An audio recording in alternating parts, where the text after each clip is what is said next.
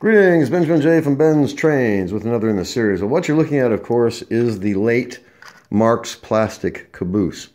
And this was some of the last stuff that Marx made before they went out of business.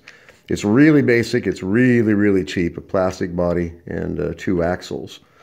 Anyway, the problem with them, of course, is that there is no rear coupler, so you can't use it as rolling stock. Until now.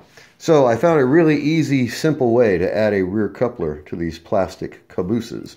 So all I did was took a paint stirrer, as you see, and cut it to width, and then used a grinder to cut out clearance for the 2 wheels.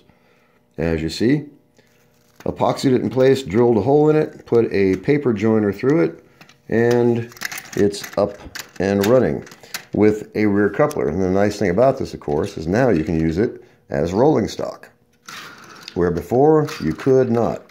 So as you see, it works. It's really simple to do it. It only takes a couple of minutes, and it gives you a piece of rolling stock that you didn't have before.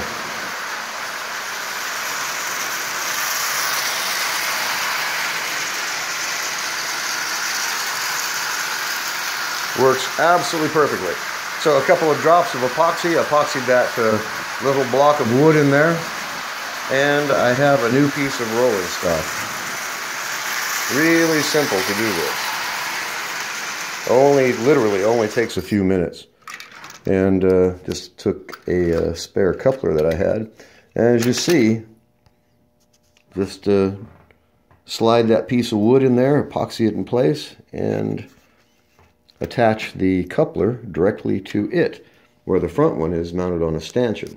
This is also a great way to repair a locomotive or a caboose that has the stanchion broken off. So it's a really simple repair, really basic and crude in this case. It only took a couple minutes to make it. The thing is, it works. It works actually quite well. And you could actually put a wood screw here or a sheet metal screw to hold that coupler on. I used a paper joiner simply because I have paper joiners and it works. So as you see, a really simple way to add a rear coupler to the plastic Marx caboose. And like I said, it gives you a new piece of rolling stock because now you have a coupler on either end. So straightforward, simple. Best of all, of course, is the fact that it works. So just a quick video. As always, if you have any questions, feel free to drop me an email, BENZTRAINZ@gmail.com. And as always, thank you for watching.